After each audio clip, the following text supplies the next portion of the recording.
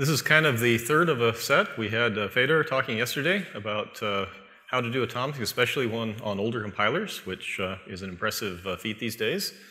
We had Michael talking about the atomics in general, the various memory orders, and so I'm coming, drilling down into the bottom of the depths with memory order consume, which has been sort of a sad story.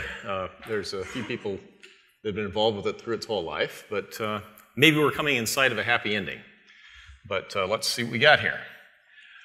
So I'm going to talk a little bit about why you would want to use it, the target workloads, and why we'd have it, what the problems are with the current definition of the standard, and some of you who are compiler writers may understand this better than I do, or feel it more sharply anyway. We'll talk about some proposed resolutions. Over the past year and a half, there's been a number of them put forward, and it looks like we've got something that might be reasonable for two different use cases. And if we have time, I mean, we've done double-check locking the other two, so I guess I got to double-check locking as well and show how you do it with memory order consume. Why not? If we have time, we'll get there. Target workloads. So you'd use memory order consume for linked data structures. It's used, basically what it's doing is imposing order when you're following pointers, relying on the fact the hardware does that for you in almost all cases, dec alpha being the exception that proves the rule. And if you're using this, there's other things you could do. Let's face it, if you don't care about performance, why don't you just write a single-threaded program? Get on with your life. In fact, why not use a scripting language and make it so you don't have to mess with compilers and all this stuff, right? So if you're doing this, performance has to be something you care deeply about, and it has to be a performance level you can't get with a sequential processor, just a single CPU. And this is not tongue-in-cheek. There's a number of cases where you do optimization on sequential code that'll get you orders of magnitude. In contrast, if you're adding parallel processors, it's possible but hard to get a greater speed up than the number of processors you add. Okay? So again, if your performance has been handled single-threaded, do it single-threaded, ignore this. At the same time, performance can't be the only concern. If all you care about is performance, if you want performance at any cost, no matter what, my friend, you're writing hand-coded assembly. You're not doing this. You're not using C, you're not using C++. Okay? So we're kind of in the sweet spot where we care about performance, we need parallelism, we need the scalability, but we're willing to give up a little bit to let the compiler help us out and to deal with that sort of things. Although, quite frankly, it's quite possible that compilers are better at generating code than people are today. But still, if you're going for that last little bit, you're down on the metal. So in short, we want to maximize performance, but we want to maintain all the other nice things, portability, maintainability, reasonable levels of productivity. And what we do here to get this to work, there's an old saying that I disagree with, actually, that says that weak memory requires strong minds. And well, not really. What it requires is good APIs. If you have good APIs, you can get the benefits, the performance benefits of the weak memory. And remember, weak memory isn't just the CPU, it's also the compiler doing things to you, for you, against you, something. And those APIs allow that to happen, allow you to gain that performance without having to twist your mind around exactly all the orderings that are going together. And that's the goal here. So why memory order consume specifically? I mean, parallelism, there's a lot of ways to achieve it. This is just one for a specific case, so let's look at what we're doing here. So we've got to have a diagram with arrows and orders and dependencies. And I've left out the sequence befores that Michael had earlier. And so we've got two threads. The top three statements are the first thread. And running in parallel is this other thread down here with the bottom three statements. And of course, there's sequence befores between each pair of statements there. Now, what we're doing is we do a relax store to X, some unrelated variable. We then do a relax store to an element within a structure pointed to by P, the pointer P. And after that, we do a memory order release store of P, a local variable, into some global. Okay? So we've taken and we've initialized some unrelated variable. We've filled out an element in a structure we're playing with, and then we're taking a pointer to that structure and publishing it into this variable GP. That's what one thread is doing. Because we do a release there, we have some notion of ordering between that last store and the previous two stores. All right? However, as Feder pointed out, in the Linux kernel we call it memory barrier pairing, but however you call it, you don't get ordering just by ordering one thread. You have to have ordering in both threads. If you let either thread do things out of order, you haven't got ordering. They have to both work together. And so we have to look at what's happening in the reading thread down here on the last 3 lines. Now what it does is it loads that GP thing, that global pointer, that points to that structure we filled out with its single field A there. And if we happen to get that pointer, we have a dependency ordered before relationship between the last statement in the first thread and the first statement in the second thread. So there's that diagonal green arrow represents that. All right. And the nice thing about this is memory order consume, if we had an efficient memory order consume, which we do not yet, by the way, that's one of the things we're looking at here. If you have an inefficient one, it promotes it to acquire, and, well, life's hard sometimes. But, and so in Linux kernel, we still use volatile cast and various other strange non-portable tricks to get the effect. But what happens is that the second load is loading a field pointed to by Q. Q is the local variable we loaded into. And because those are dependent, we had to use the loaded value into Q to find the address for the field Q arrow A. Therefore, there's a dependency between these two statements. And that means that they have a dependency carried between those two statements. As a result, because we have our sync plus before up there between the store to field A up there, this middle statement in the first thread, and the store into the GP pointer, we have a continuous ordering, and we have a carrying dependency from that initialization of field A all the way down to the use. So we're guaranteed when we pick this up, we're going to get the value we stored up there, the 1. We're not going to get pre-initialized garbage. If all we did was relax loads here, we could get pre-initialized garbage because, again, we have to have ordering in both threads in order to see the ordering overall. This we load from GP into Q, and then we have a Q again here. Or I'm missing the question. Yeah, I don't know. I was trying to be more clear. Perhaps I was more confusing, but life's like that. What's that? Oh, okay. You're right. That is wrong. That should be going away. Thank you. Okay. However, for X, there's no dependency. We load Q. It has nothing whatsoever to do with X. There is no dependency between those two statements. There is no ordering between those two statements. We have ordering in the first thread, not in the second thread, and therefore this can pick up whatever from X. It can pick up something before that initialization at the very top of the slide. So memory order consume is nice in that this can just be a normal load on almost all architectures. So very simple instruction, very fast, no artificial slowdown, but there's a penalty. There's no free lunch. If you're going to get the ordering, you have to have dependencies between that initial load and the loads or stores that follow it. Now, it turns out that if you have a linked data structure, that happens very naturally. You go down some pointer, and then you do dependent loads off of that pointer. So those dependencies happen very naturally in linked data structures. And so in linked data structures, this technique works very well. So we have to pay a little bit of a penalty when we're updating. We have to have that memory barrier or something to make that release work. On the reader side, we just issue normal instructions and things work nicely for us. With the exception, again, of DEC alpha, but that's been discontinued for a while, and we take care of that otherwise. So this is kind of the use case, is to be able to do linked operations, linked data structures, especially read-intensive ones, using very simple, very cheap instructions, and getting very high performance as a result.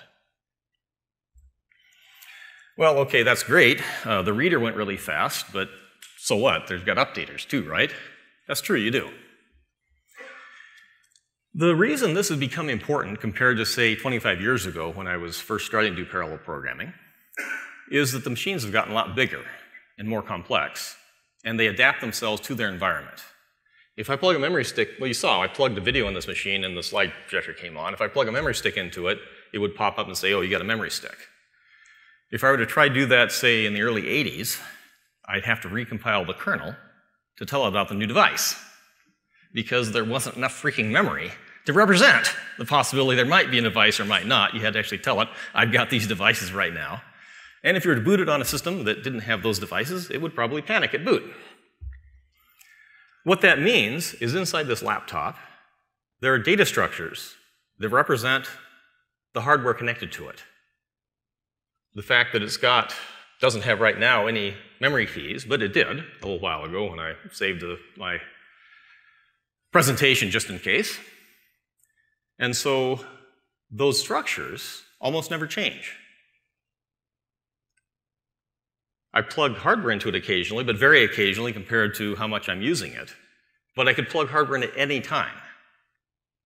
And that means that I have things where I'm reading almost all the time. They almost never change, but they might. And so this read mostly approach, this focus on readers, has become increasingly important as our hardware and software and operating systems and applications have become more able to adapt to a changing environment. So that's why it's getting more important now than it would have been, say, in the 1980s. Of course, you still need updates. And oddly enough, you can use memory order consume for updates, and some people do. You can think of it as a poor man's garbage collector. So the tricks that Fedor pointed out could work with a garbage collector. You can use RCU for those as well. And that does happen. People do use those in the Linux kernel for that reason. Okay, but we're talking about really small changes here, right? We're talking on PowerPC, you get rid of an LW sync, or maybe an isync. These are just little instructions. On ARM, you might get rid of a DSB by doing this, or DMB, excuse me. On x86, you're constraining the compiler and not allowing it to do certain optimizations. So who cares? Why would anybody care? Well, a few months ago, I received this patch, or a predecessor of it. The initial patch I received was technically correct, but gave false positives when various tools ran on it, okay? So this is the modified version. And don't worry about exactly what that is. It's a bunch of weird kernel code. But the key point is that it saves one store and one load. Both the store and the load are non-atomic. They have to be because this is pre-C11 and we don't have atomics, okay? To the stack, not to a shared variable.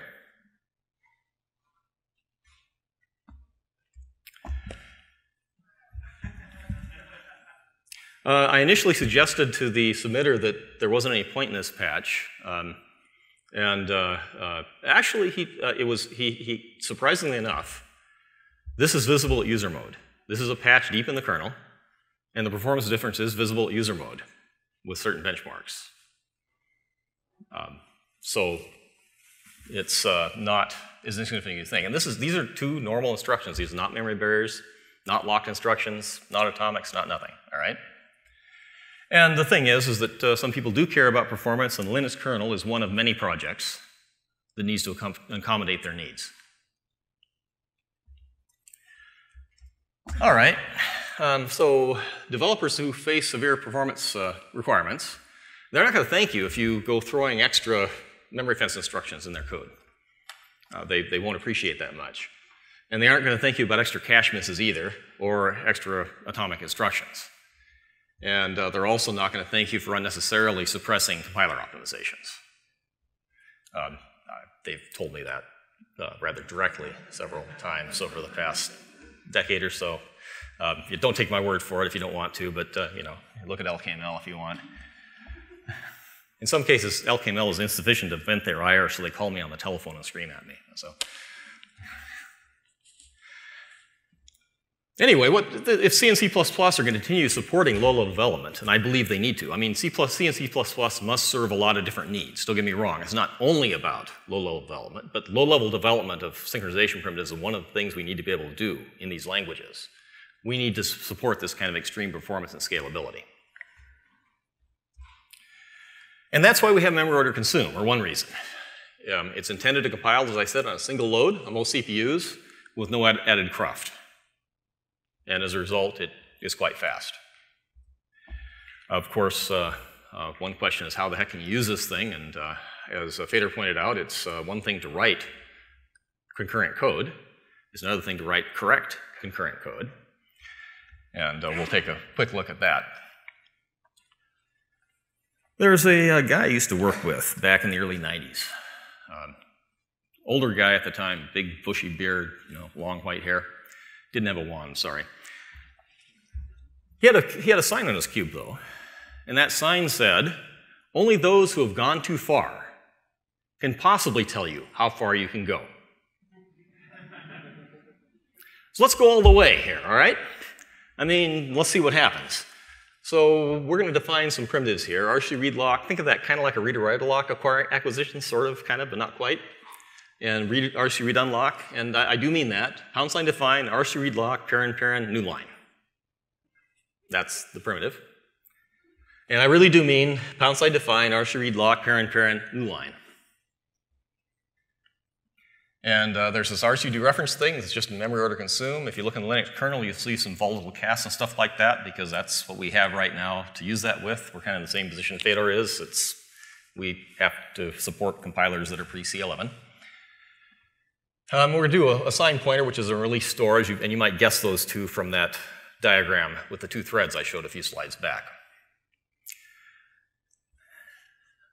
Now, until somebody tells me otherwise, I'm going to assert that if you can use those 4 primitives, they're going to give you the best possible read side performance, scalability, real-time response, weight freedom, and energy efficiency, at least if you had a good consume, which we don't yet.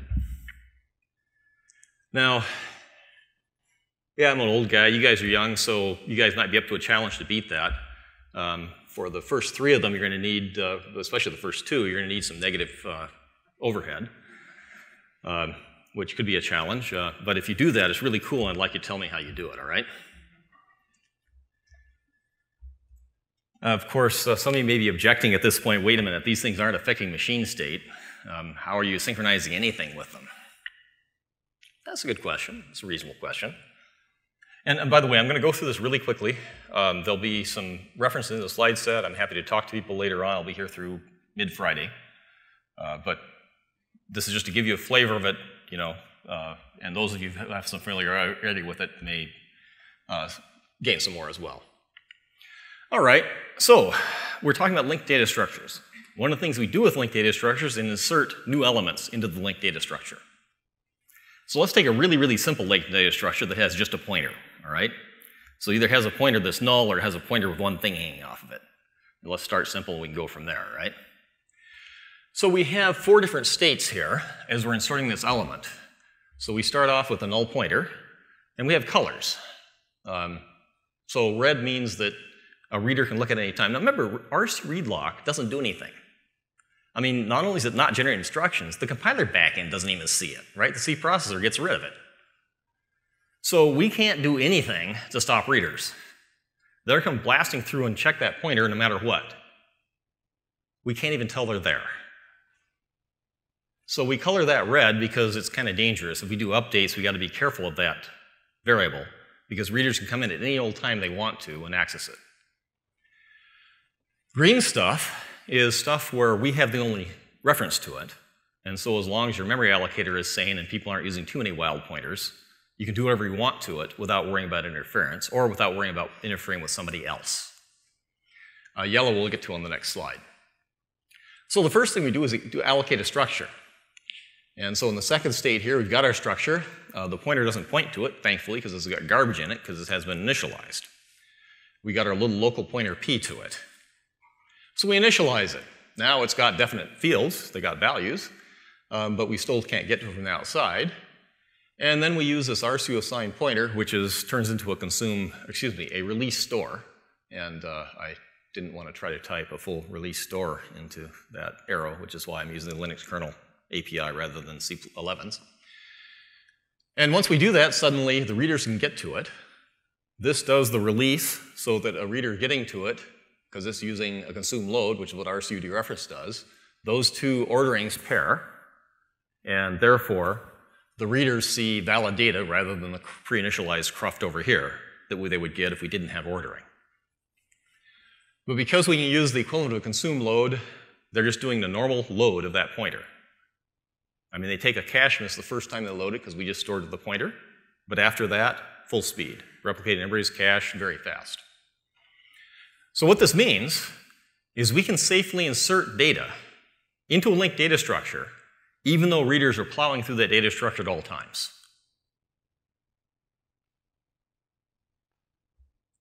So for insertion, we don't need to exclude readers. We don't need the readers to pay the overhead of checking whether there's a writer. They can just go blasting through, pick their stuff up, and get some valid data. So the key point is that RCU assigned pointer and RCU dereference avoid load and stored tearing. That means that the RCU dereference is either going to get the old null value for the pointer, or it's going to get a valued pointer to real data. It's not going to get some bitwise mashup of the two pointers. So either way, the reader's going to see something valid. Of course, if all we can do is add, well, we either have a garbage collector or we got a big memory leak. And there actually are garbage collectors. We've tried a couple times to standardize them and always had problems, but they're kind of out there if you want to use them. Otherwise, we need some way to remove something from the structure. And that's where we get to this diagram here. And this can be thought of, I'll thank Mike for this one, Schrodinger's cat meets Heisenberg's uncertainty principle. We're going to up the ante a little bit here. Instead of just having a single pointer with a single element, we're going to use a linked list, all right? Try to get with the times. And this is animals. We got a boa, cat, and a canoe. They're all red because it's all hooked up there. Readers can be at any of those elements at any time for any length of time. We can't stop them. We can't even tell they're there. But if we were to do a list LRCU, and that's just a macro inside the Linux kernel, but the essential point is that we're going to take and store into the boa's next pointer a pointer to the canoe using an atomic store. So again, we're going to either see a reader's going to see the old value of the cat or the new value pointing to the canoe, but it's not going to see some smoosh of the two pointers. Either way, whether a reader goes here or here, it's going to see a valid linked list with real data in them and won't be confused. Now the cat is yellow because there might be readers there. There could be readers there for any length of time, but new readers can't get to the cat anymore. We only have to worry about the old readers. Any new reader tries to get to it, it'll end up with a canoe instead. Gesundheit. Now if we had some magic operation that waited for all the old readers, remember we don't have to wait for the new readers, they bypass the cat. So if we have some way of waiting for all the old readers, all the readers that already exist, when we got done waiting, there wouldn't be any readers looking at the cat anymore. Any new reader, again, bypasses the cat, so we only had to wait for the old readers. Once all the old readers are waited for, nobody's looking at the cat except us. At that point, we can just free it and be back down to two elements in the linked list.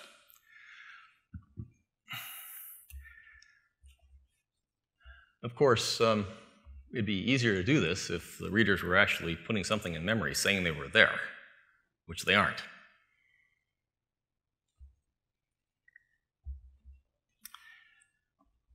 Nevertheless, it's possible to solve this problem.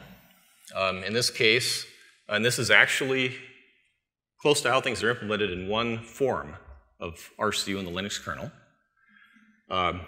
It's quiescent-based, so don't worry about the QSBR for the moment. Anyway, if you build a server-class Linux kernel, in other words, config preempt equals n for those that have built kernels, you end up with this type of approach. And the trick here is that RCU readers in that environment are not permitted to block. And that's the same rule you have for pure spin locks. We had some discussion about spin locks yesterday. And one of the key questions that came up was, wait a minute, if you got the spin lock and you're blocked and it's a pure spin lock, that's going to cause a problem. And you're right, it is. That's why in the Linux kernel, when you hold a pure spin lock, you are not allowed to block. Every period, end of story, forget it. Because if you do, you could have all the CPUs now spinning waiting for the lock you hold. They're not going to give up their CPU until they get the lock. You're not going to give up the lock till you get a CPU and you have deadlock. Therefore, if you're holding a pure spin lock in the Linux kernel, you do not block, period. If you try it, you'll get a nasty splat. Scheduling while atomic, I think it is. We have the same rule for RC readers. Once you've done RC read lock, you are not allowed to block until you do the matching RC read unlock. Now, there are other forms of RCU. For example, in user space, we have other tricks we use, but in the kernel, for server class builds, that's the rule. Well, what that means is that if we have, so we got the CPU2 remove the cat, and then he does synchronize RC, which means he blocks, right? Because synchronize RC waits until the readers are done. That means that was a context switch. Well, if you have a context switch, you can't be in a reader, because readers aren't allowed to block. So as soon as this guy context switches, we know that all the previous readers have to be done. Kind of a double bank shot synchronization, if you want to think of it that way. And then later on, CPU 0, he does this big long reader up here, RC read lock, a bunch of stuff, RC read unlock, and then he blocks. The same reasoning. He just blocked. He's not allowed to block inside while he's an RC reader. Therefore, all previous RC readers on CPU 0 have to be done. And we apply the same reasoning to CPU 1 right here. At this point, all 3 CPUs have blocked. Therefore, we know all the readers in the system that were in existence before we removed the cat are done. The only readers left are ones that can't possibly get to the cat. And therefore, at this point, it is safe to free the cat. Anyway, again, this is, I have a guest lecture I go through this like 1 to 2 hours where I go through violently this in detail, but that's the Cliff Notes version of how you can make this work, how you can remove data from a linked structure, even though the readers are plowing through that structure at all times, any way they want, while you're doing it. All right. So let's go back to the question we had earlier. How the heck do you synchronize when your synchronization mechanism doesn't affect machine state? And the thing is, they don't have to affect machine state. What they affect instead is the developer. Because the developer is not allowed to block between the time it did that RC read lock and it did the RC read unlock. All right, so we have synchronization affecting the developer, not the system. What this means, RCU is therefore synchronization via social engineering. Has been for over 20 years. Thing is though, you know, every other synchronization mechanism, every other one, has a social engineering component. You've heard both Fader and Michael say, you know, no data races, don't do that. Well, that's on the developer. That's a social engineering component of making this work. If you're doing locking, you see things like, look, just don't mess with this variable, look at it anyway unless you're holding the lock. That's the synchronization, that's the social engineering part.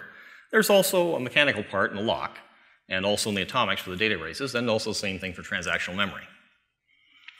The weird thing about RCU isn't that it involves social engineering, it's that some implementations of it only have social engineering. But by doing that, we can use these very, very lightweight instructions. In fact, for RC read lock and RC read unlock, no instructions whatsoever, in order to get real synchronization work done. And of course, if you're not in the kernel with a server class build, then I'm sorry, RC read lock and RC read unlock do have a little bit of code. It's very local, but there's some there. Has to because you're in a different environment. And the same for user space code. Although there is a variant of user space RCU that also has a zero cost RC read lock and RC read unlock. Those are interested. There's some references in the back of the slide set. So why are we doing this? Well, this is a Nehalem machine, and we've got different operations down here on the rows. Compare and swap is a compare exchange instruction. You have locks, cache misses, and the top 5 rows there are all within the same core. Different threads in the same core, hyper-threaded system. And you notice when you go off core, things get expensive. So we're talking almost 2 orders of magnitude more expensive than the clock period. Okay, so if you just take a cache miss, normal instruction takes a cache miss, you're talking almost 2 orders of magnitude more expensive than a simple register-register instruction. Communication is expensive. And if you go off socket, way over 2 orders of magnitude. Really expensive. You know, it's kind of like, doctor, it hurts when I do this. Don't do that. That's why we want to be up to the top there, and that's where RCU tries to be for the readers. And the problem we have with some synchronization mechanisms, they're down here a lot. And you do need to do updates, which generally mean being down here, but be careful, be smart about it. If you're going to do heavyweight synchronization, get your money's worth out of it, is what it comes down to.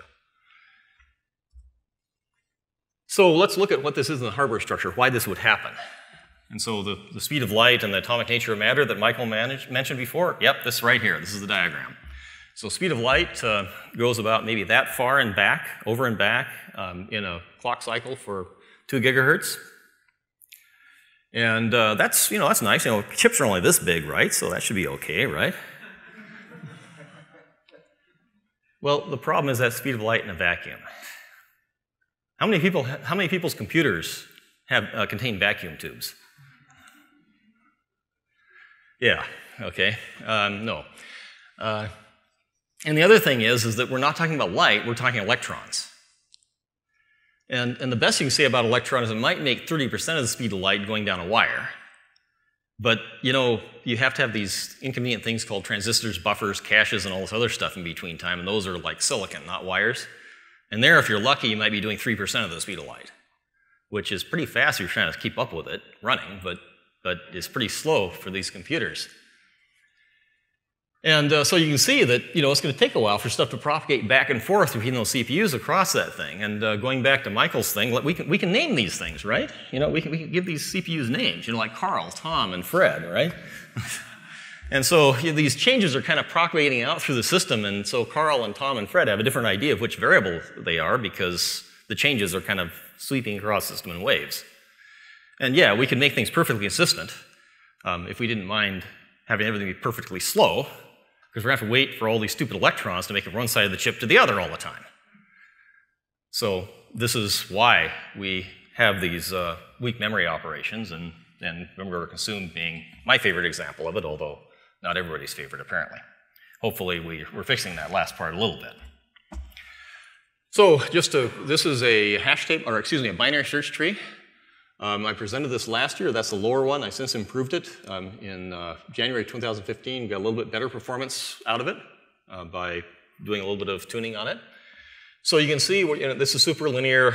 Don't worry about that. Happens sometimes. 60 CPUs, about 90x. But we are actually getting some reasonable performance out of this thing, reasonable scalability. At the same time, this is a search tree. That's not necessarily your best choice for a parallel algorithm. I mean, you have the stupid root node, which is a bottleneck, and that's usually a bad thing. So if you're doing concurrent data structures, a hash table is usually your first choice, although trees can be useful. You have to be really careful about how you implement them. And memory order consume helps because if you have everybody piling through the root node, if they're doing it without touching memory, they go faster. If they don't actually modify the root node, they're getting locks on it, not your reference on it, they just go plowing through it, they can actually go fast while they're doing that, which is why we're getting that kind of speed up. But a hash table would be about three times faster. Okay? Just depends on what you're doing. Updates slow things down a little bit, and actually 3% of the operations are full tree scans, which really slows it up. But as you can see, we get reasonably good speed up as we add CPUs. Not perfect, but reasonably good. This is a very toy RC implementation, but with full speed readers. It's about 20 lines of code, 5 of which might turn into memory order consume someday. And people still insist that RCU is complicated. I'm not sure why. This is the hash table again, showing a number of different things. RCU hazard pointers are almost as fast. They have some other things. Bucket locking does pretty well until you get off socket and then it falls off a cliff. Global locking we expect to be bad, and it is. But hazard pointers and RCUs do quite well in this environment. And RCU, again, likes memory order consume. Now, this speed comes at a price.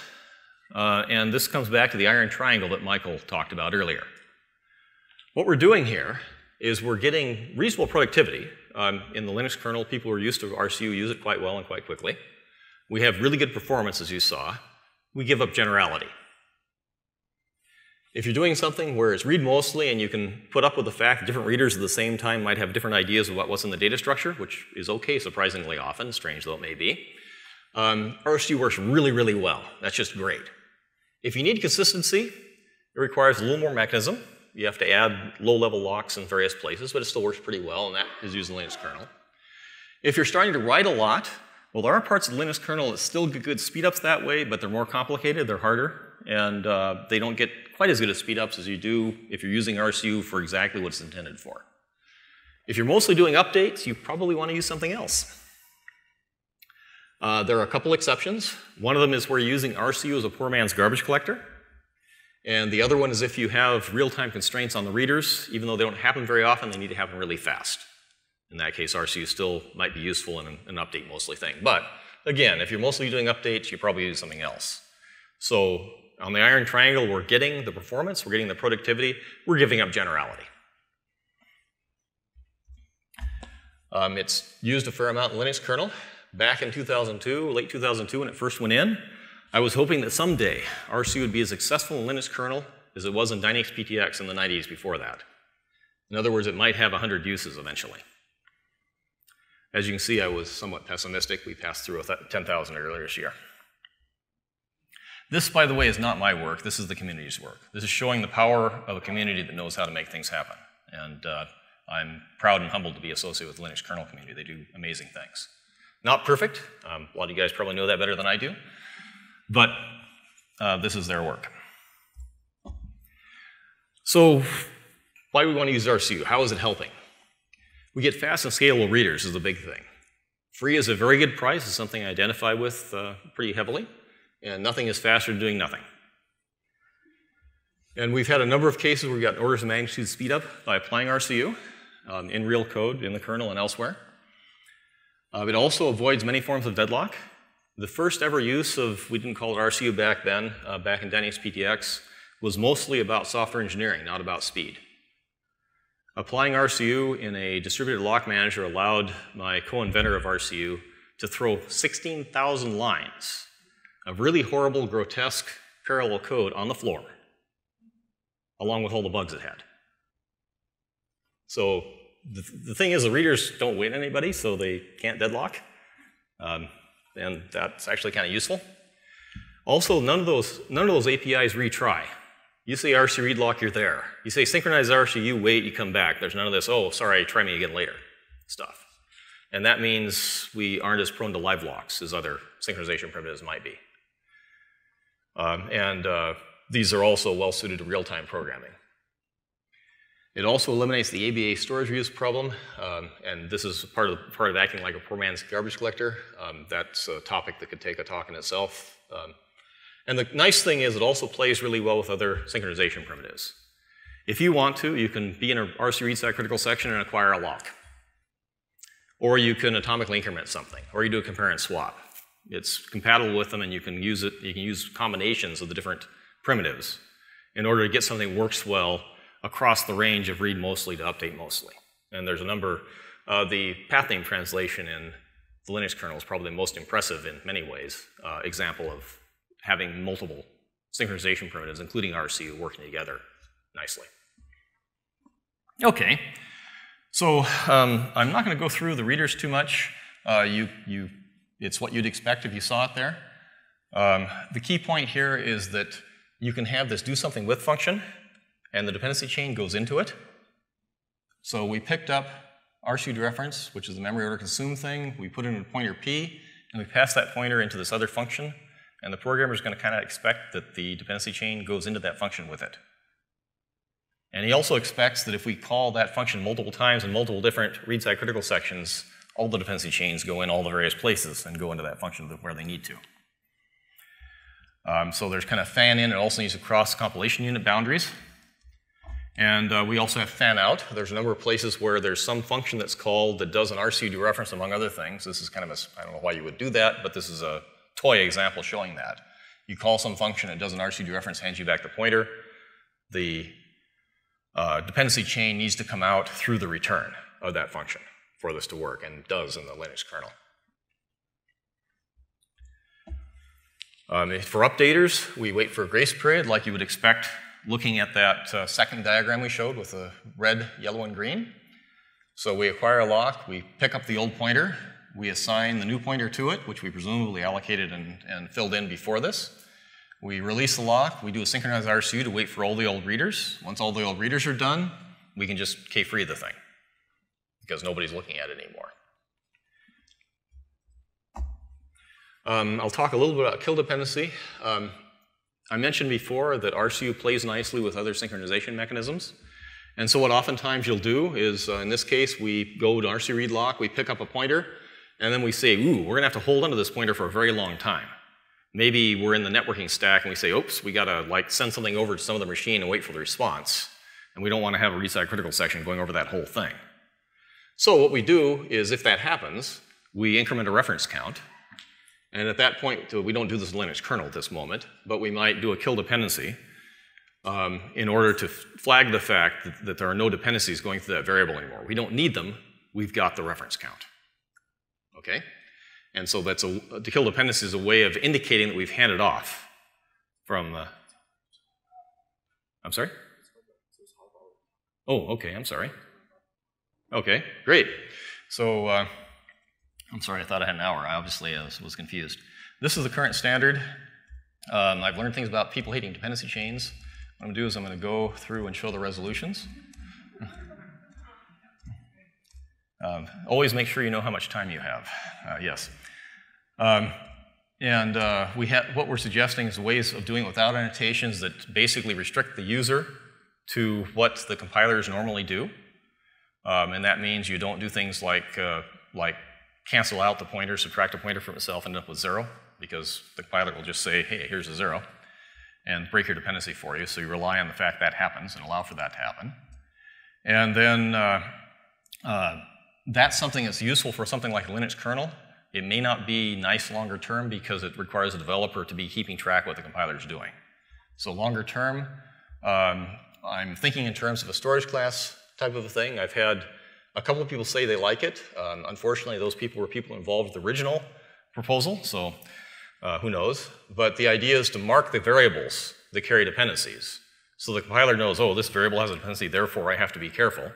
And it also documents for the developer saying, oh yeah, okay, here's all dependencies, here they go in, here they come out, and everything's nice. That's the interactions. We don't have time for double-checked lock, but they'll be there. Maybe we have a happy ending, I don't know. But my hope is that we can use the restricted dependency chains, essentially documenting what optimizations the compiler use for kernel code and other pre-existing large code bases, and use a storage class for new projects, and possibly also migrate the old projects to it. Anyway, I apologize for running over. Would you be willing to take questions outside? Sure. Okay. All right, and apologies to the next session. Thank you.